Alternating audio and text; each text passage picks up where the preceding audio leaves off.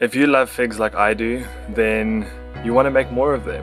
So this is a super quick video to show you how to propagate figs using cuttings, and then just some things you must look out for to make sure that you don't end up losing them to all kinds of issues. Stick around and enjoy.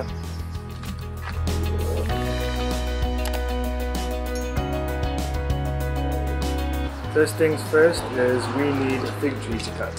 So here's a tree that you can see all the branches are at the top. If we go down, it's a long single stem, and this is where I did a video on notching a fig tree. See, there's a notch, and as soon as you notch it, a branch comes out. I have notched this tree in a few different places around here so that we can get that beautiful vase shape. But in essence, what we need is to cut this tree to give us our cuttings. So in case you missed it, I have done a video on cutting a tree like this. In essence, you can see the joins. You don't want to cut anywhere near a join or a branch. So you can see there's a branch, there's a join. This is the highest one. I've notched the tree further down, so this is the highest branch. And what I'm going to do is leave a node, and I will cut above it.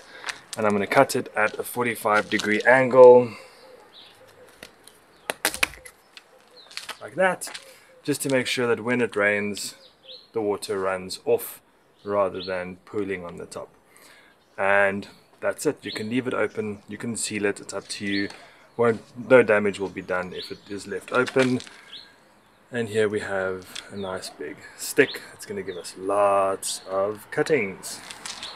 So before we get to the actual cutting and planting of the cuttings, I just want to give you some tips in terms of what you should do and shouldn't do.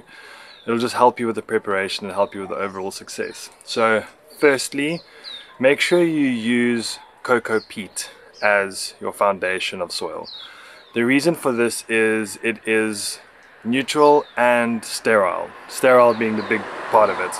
With the cuttings, you don't want to introduce any kind of eggs for worms, bacteria, or anything that is going to potentially attack the brand new little roots or the weakened bark around the tree under the ground. Gnats, for instance, feed on the softening wood around the cutting and the new roots that come out, so they are an absolute pain. But there is a trick for that, which is the next tip, and that is to make sure that you have a 1 centimeter layer of river sand on the top of your cutting.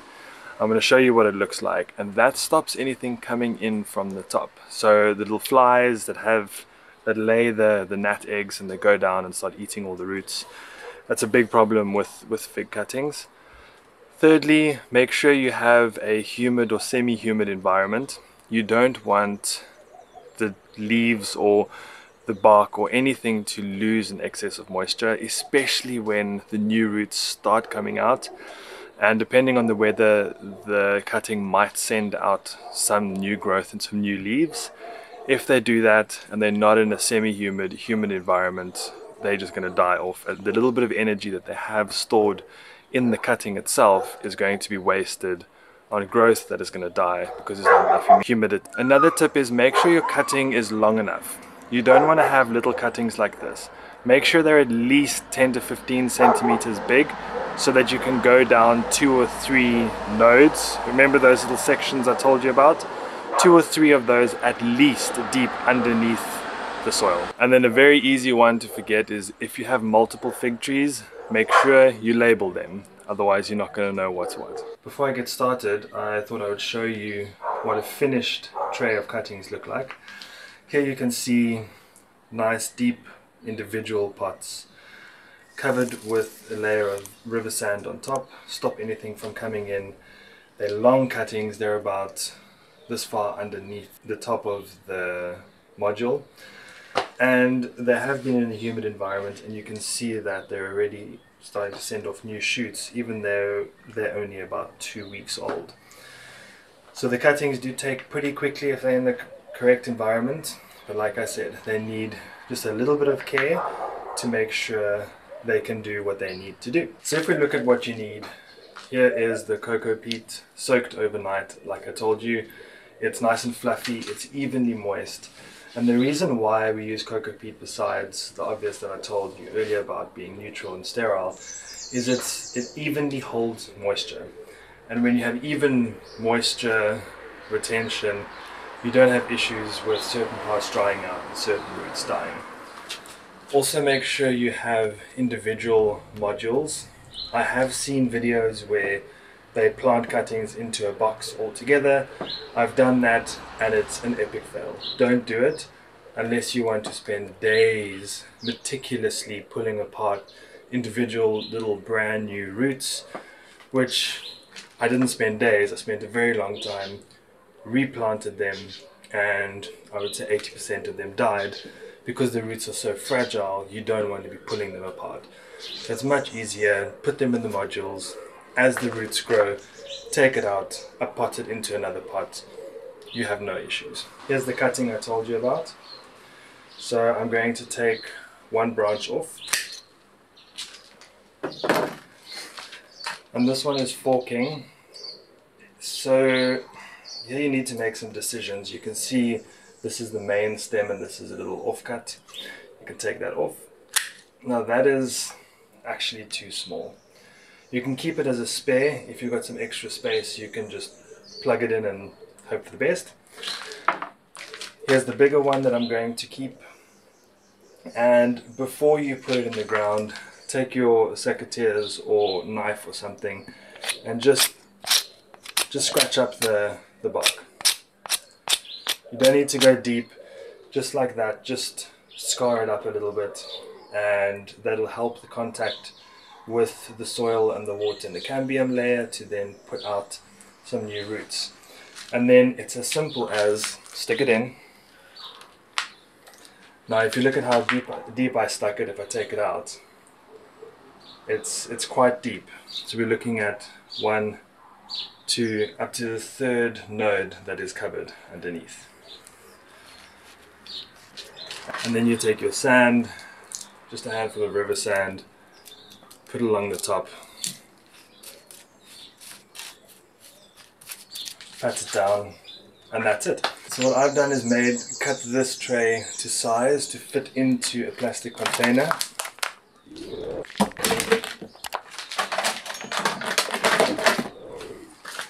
So you can see in the container, fits in beautifully.